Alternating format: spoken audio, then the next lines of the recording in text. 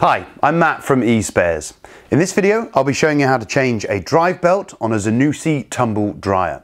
If your drive belt has broken, the machine may appear to be running and get warm, but it will not turn the clothes or dry them correctly, so you'll have to replace the belt. Safety first, always unplug an appliance before carrying out any work. The next thing I need to do is to remove the top of the appliance by undoing these two screws at the back.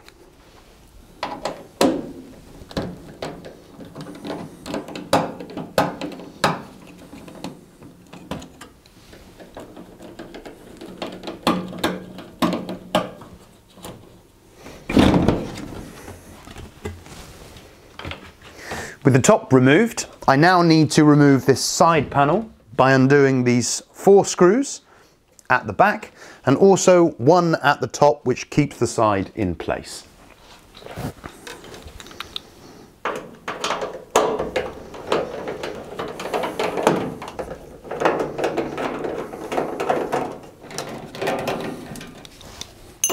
Now careful with the screw on the inside of the machine, that when you loosen it, you don't lose either the screw or the screwdriver inside the machine.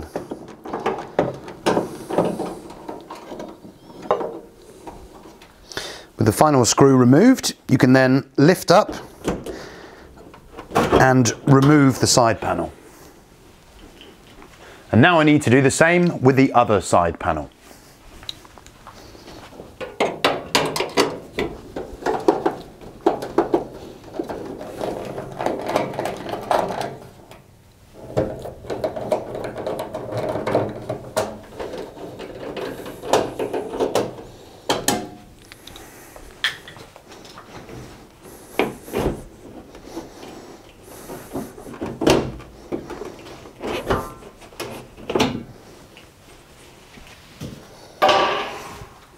With the second side panel out the way, I now need to remove the plastic heater cover at the back by undoing these 3 screws here.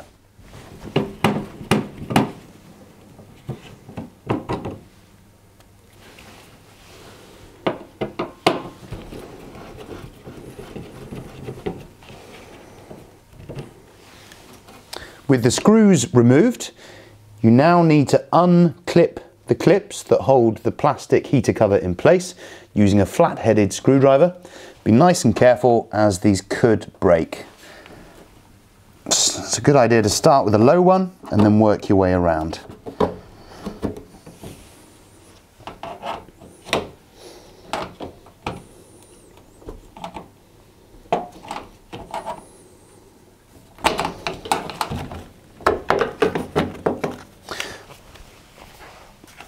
With the plastic heater cover removed, next thing you need to do is to remove the metal heater cover by undoing all these screws that hold it into place.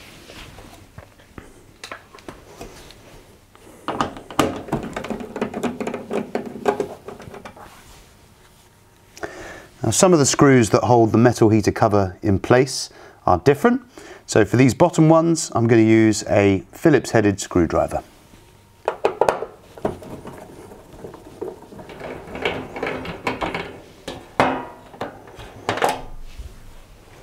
On your model, there may be a rubber seal inside the metal heater cover, which keeps the cover stuck to the cabinet. So you might have to use a flat-headed screwdriver or a knife just to ease that away. With the metal heater cover removed, I now need to remove the heater itself. This has electrical connections inside the machine, as you can see here. So what I need to do is disconnect these electrical connections so I can remove the heater entirely.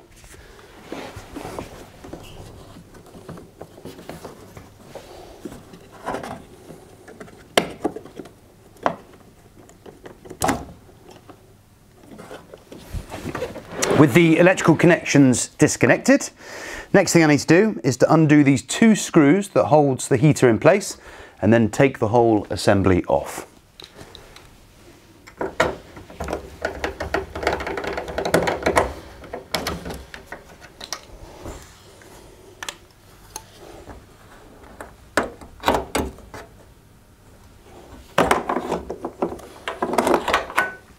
With the heater removed, I now need to remove both the fan cover and the fan inside. The fan cover is held in by this one screw, which you can then undo and unhinge the fan cover.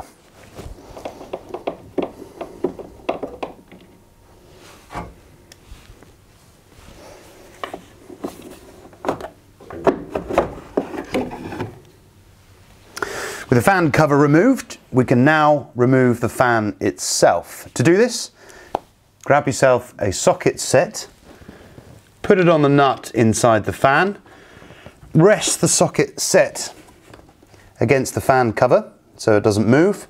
You can then use the fan itself to undo the nut. When the nut is almost off, you can use your fingertips just to remove the nut and the two washers. You can then remove the fan off the shaft. If the fan is a bit stiff, you can use a flat-headed screwdriver at the back of the fan and give it a little knock to make it come off the shaft. With the fan completely out the way, next thing we need to do is to release the tension on the belt by releasing the motor. So undo the electrical connection to the motor. And then we need to unspring this spring, which holds the motor into position. You can then see we've got a much slacker belt. To release the belt from the pulley and the shaft, pull the pulley as near to the motor as possible and then drop the belt in the gap. You can then spin the belt to easily remove it from the shaft and the pulley. With the belt completely removed from the pulley and the motor, the next thing I need to do is to remove the back of the appliance completely with the drum. So what I'm going to do is just disconnect this electrical connector first. And then there are 6 screws holding the back in place. 1, 2, another one here, and then 3 at the bottom.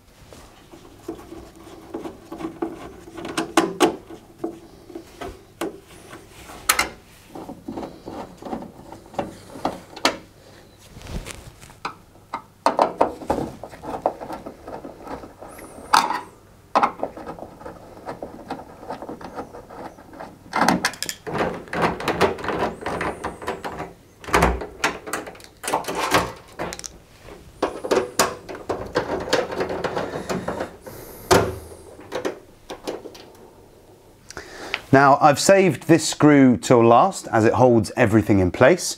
Once this screw is out, the whole back panel and drum will be released.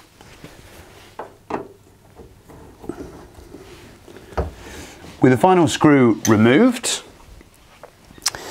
you can then ease the drum and the rear of the cabinet back, remove your old belt if it's still in one piece. Grab your new belt and you can simply drop it around the front of your drum.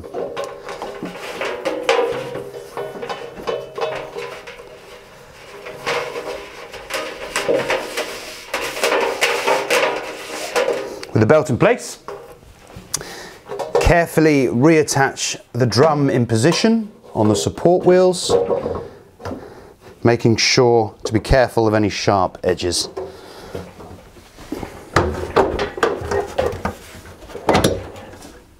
With that screw in, the back panel is now secured.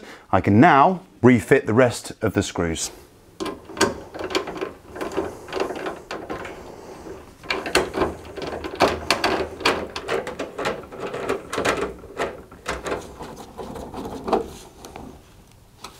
So now I need to replace the heater. So I'll feed the electrical connector inside the cabinet. Make sure that the rubber grommet, which keeps the heater wires in place, is secured on the back before re-screwing in the heater.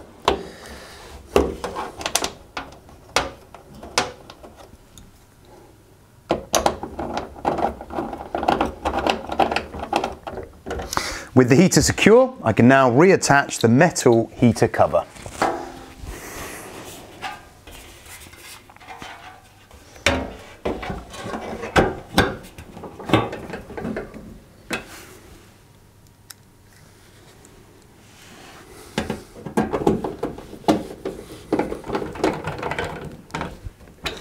With the metal heater cover now in place, we can reattach the plastic heat shield.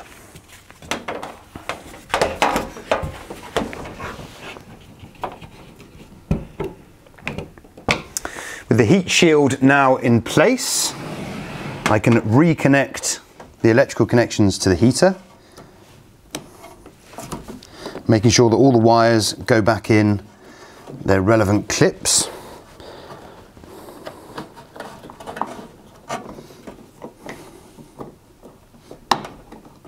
Now I can refit the side panel.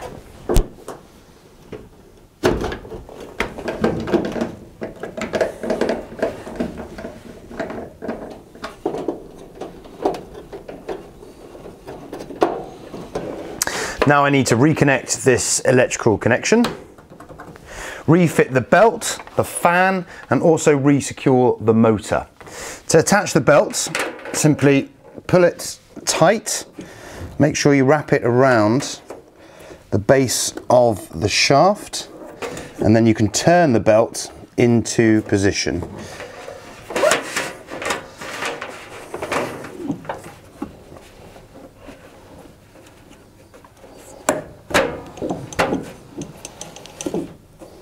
With the belt in place, now I can reattach the spring that holds on and holds in place the motor.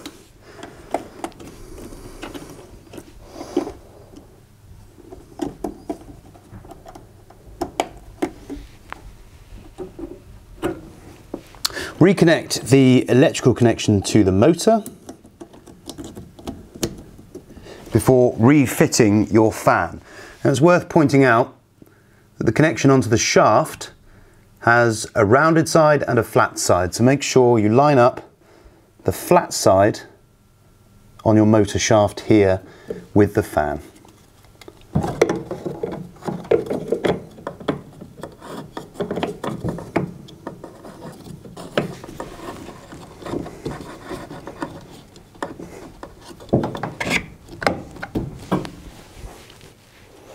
Grab your two washers, put those into place.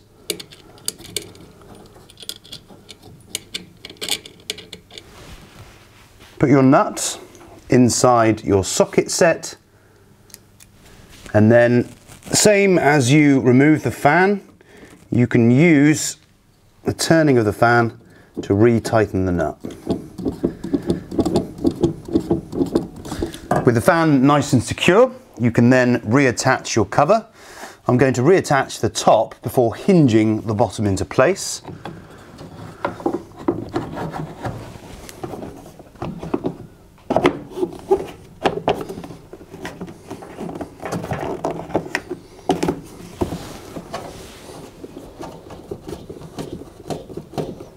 With these side panels, it's a good idea to put the base in first. Get that into position, rest your foot so it holds the panel in place, and then you can work the rest of it into position.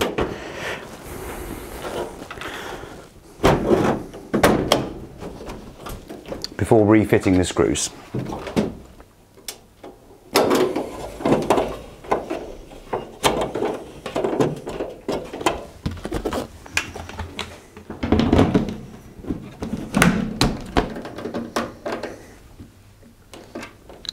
So with the top on, there we have it, one brand new drive belt fitted to the Zanussi Tumble dryer.